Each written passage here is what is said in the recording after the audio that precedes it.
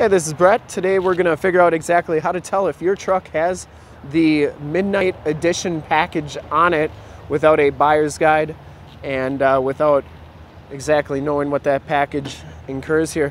So this one's got the black rims, the black painted bumpers, the black step bars. Pretty sure it's got the Midnight Edition, but how can I tell? Pretty easy. If it's pre-2018, it's going to have a door code or a RPO code sticker in here. There's a lot of codes on there, but which one tells you if it is a Midnight Edition or not? Well, it's going to be this code right here, PDY.